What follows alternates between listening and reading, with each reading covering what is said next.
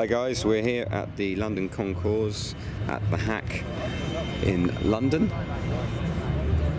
We're going to take a quick look around the Fins and Chrome class of cars, of which they have 6 big old American beauties. This is a 1958 Mercury Park Lane convertible.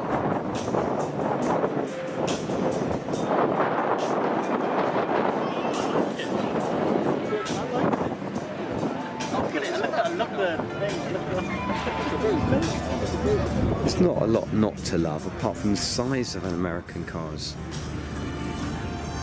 They are super cool looking.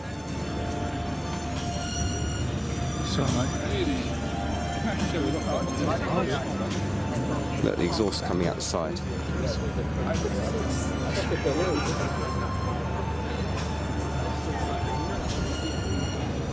It's nuts. It's probably what I would say with most of these cars, nuts. Again, beautiful, look, exhaust coming out of the grills, or bumpers. So that's an unusual coloured car. Brown, baby blue, cream colour. It's cool though, hey? 1956 Packard Caribbean convertible. Never seen one of these before.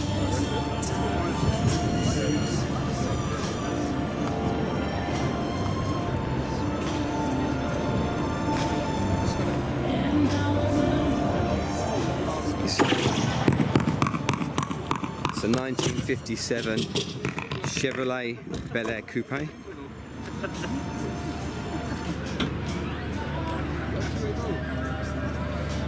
Beautiful. Actually, look at these.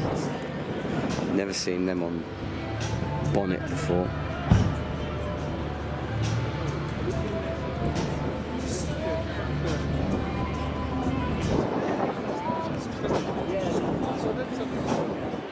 This is a cool looking car. It's just so long. It's got to be 6.5 meters long, that car.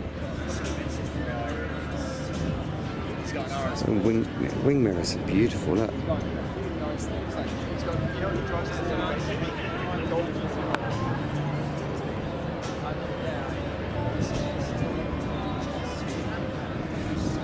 Beautiful. This is a 1960 Chrysler 300F convertible. Ladies and gentlemen, Peter and I now coming over to the British history corner of the field here at the Equine Artillery Company. So, as the class name suggests, some great examples of British automotive history around the field today. We're going to start. It's just unbelievable. 1927, we think, 28, Vauxhall Hurlingham.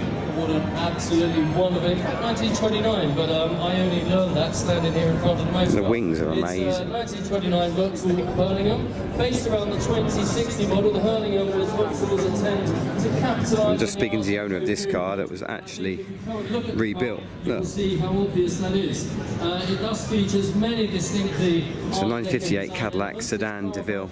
He's rebuilt this from scratch, and he's taken him 5 years. At the factory compared to the standard 2060. Bravo. To better cruise around the countryside.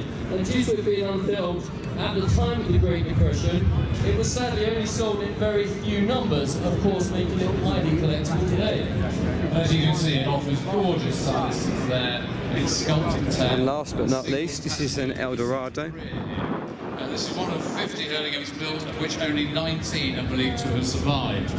And this motor car spent most of its time in South Africa. The 1959 Cadillac Eldorado Barrett's convertible. Look at the front of this. How mad is that? I think a fine example of, as we described, British flair. Well, Richard, next up we do have an owner. We have Mrs. Bradfield with her 19... Not quite as nice interior, but S-type low chassis. Very cool. It was founded in 1930. Make sure you're following us on My Car Heaven social media. Take a look at the website. mycarheaven.com, and subscribe to the channel, give us a thumbs, leave a comment. Look forward to seeing you at a show one day.